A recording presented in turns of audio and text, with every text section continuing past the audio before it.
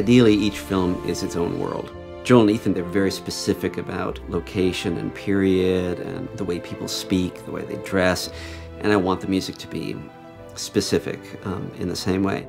For True Grit, the book is all written from Mattie Ross's voice, and it's filled with church language. Though I walk through the valley of the shadow of death, I shall fear no evil.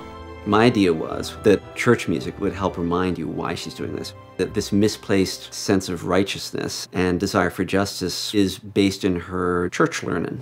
And Ethan said that he had had exactly the same idea. The reference for him was this hymn, Leaning on the Everlasting Arms. While they were shooting, I spent the summer going through hymn books and playing lots of stuff. I found 4 or 5 things I thought were interesting. But still, I think in the end, you know, once they had Leaning on the Everlasting Arms in their mind, it was very hard to dislodge it. So that became the opening and closing music of the movie. We sort of go through a series of hymns at the beginning of the film when Mattie is trying to develop her plan to pursue her father's murderer.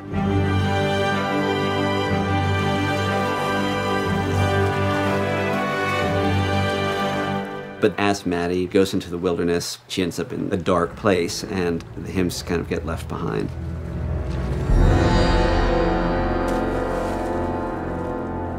Well, you're little Mattie the bookkeeper. Isn't that something? Yes, and I know you, Tom Chaney.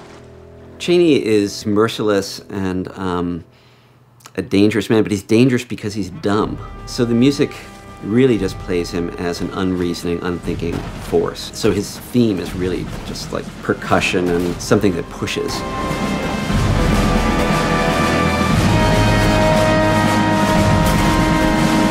When we finally go to record, and I'm suddenly surrounded by 80 people, I love the opportunity to learn from the musicians. Take the scene with snakes. If I had to say, okay, I need a sound from the woodwinds, it would be like snakes. What have you got? You know, what can you suggest?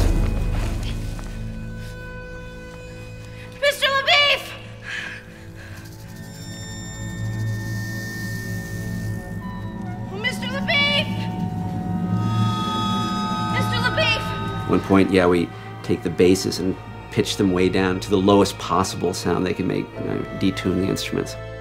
Those are just my favorite experiences.